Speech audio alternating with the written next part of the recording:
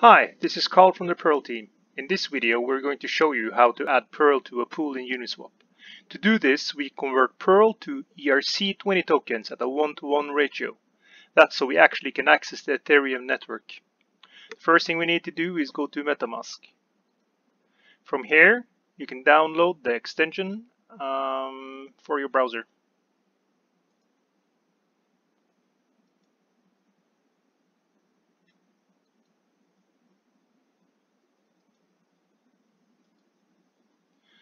Here you can see I have the options between an old wallet and make a new one.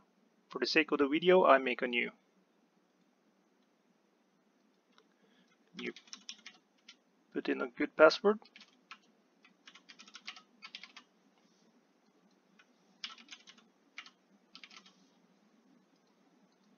This is the mnemonic password. You need to save this one. I'll do that later. So this is your new wallet, and up here you actually see it says Ethereum main network. What you need to do is you need to go down and add Pirl network.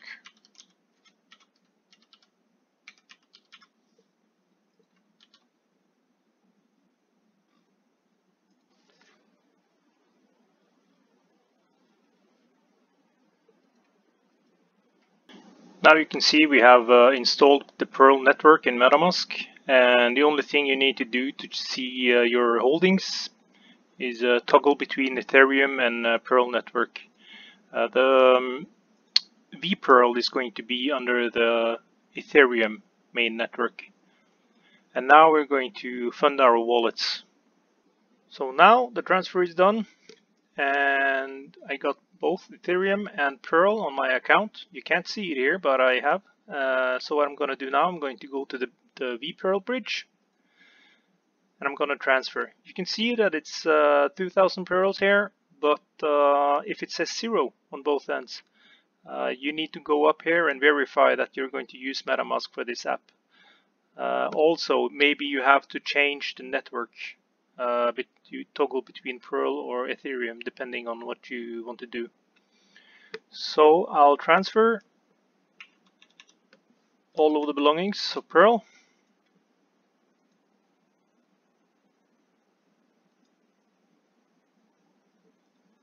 Now we have to wait a bit.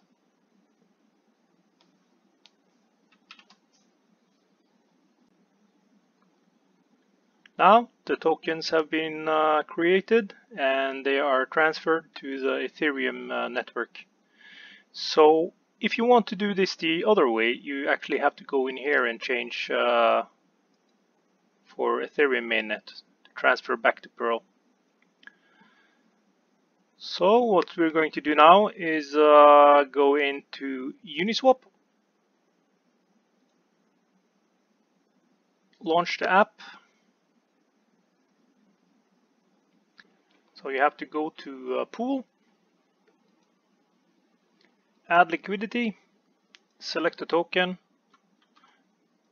punch in the token address for Pirl, and it pops up here.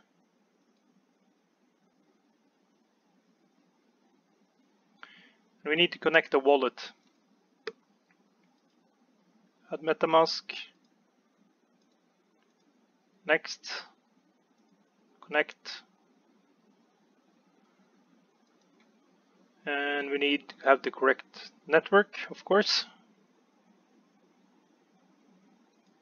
and you need to punch in how much you want to put in the account.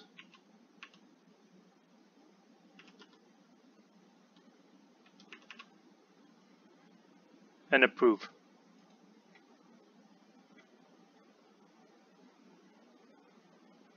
And there's a cost, of course.